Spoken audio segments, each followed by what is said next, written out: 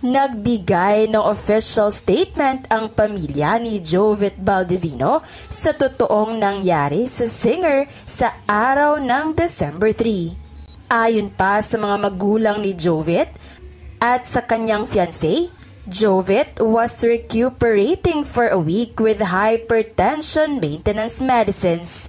Then he was invited by a family friend from Batangas City. Doctors advised not to sing while recuperating.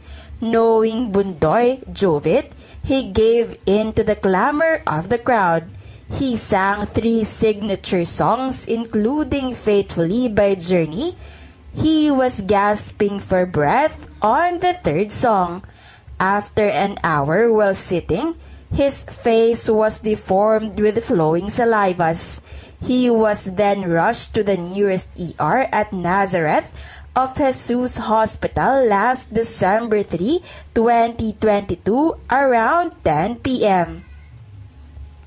CT scan showed a blood clot in the brain, sign of aneurysm. He was in comatose for 5 days.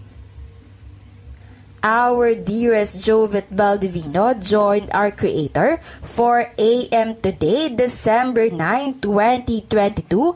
He was 29.